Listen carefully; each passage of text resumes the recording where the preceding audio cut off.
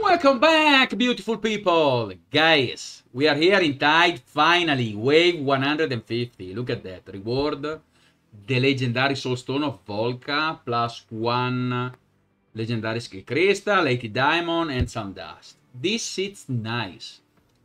Volca wicket 4. I almost finished wave 160. I think it's the end. But by the way, where are you in Tide? And what you think most of all about these things? Now I will do it.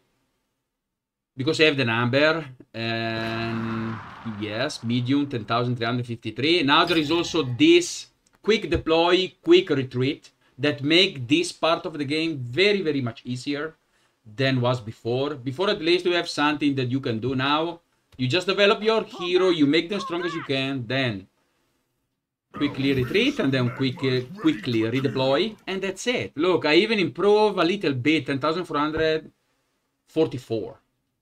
They are being put down as the game want to put them down, and it's already a very good way to do that.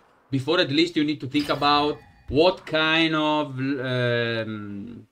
healer you need to put here and there, and then it's all automatic. The only thing that I do is clicking these 3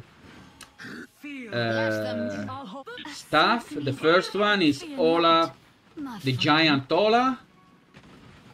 I cast this spells, I don't know how to call them, and that's all I do. Then the next one, Aeon, is supposed to be the giant Aeon, I think she is. And when it's finished this, I just click Ajax, the dragon. The giant, no, actually it's the same. That's it. And for the fact that my number are bigger than the wave, I'm winning. I'm supposed to win this one. 100% I'm gonna win. And I don't know, I understand the concept, guys, honestly. The idea of this horde of monsters that attack and this holding on the wall. Something like Game of Thrones. You know, we are the watcher on the wall. Alright, we got what we want. That's very important. So as I was saying, I understand, guys, the idea, maybe the concept, but I think it's poorly... It's something that is really not very enjoyable. No? What you think? Do you like Wave? Do you like Tide? Do this stuff? Actually, it's really boring. Now, as long as I don't have the number, I will lose. And as soon as I will have more than what is required, I will win. That's it. Until 160 wave, finish. I think it's the most boring part of the game. Now, the thing that I do here, guys, I do one after the other, so that I'm sure I level up everybody more or less in the same wave. I don't prioritize nothing. So, now the best things that we can do is get our Volca. Where are you? And there you are, a wicket 3. Now you will go a wicket 4. Awesome, awesome, very nice. So, as soon as I reach a wicket wave 160, she will be fully awakened.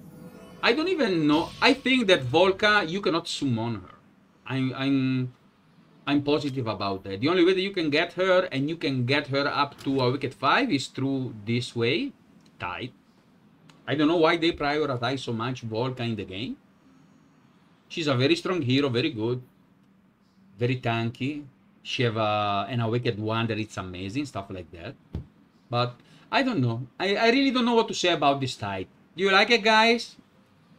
Let me know in the comment. For me, it's the boriest part of the game, to be honest. But hey, if you like the video, guys, thumbs up. If you want to subscribe, super ultra mega appreciated. See you next time.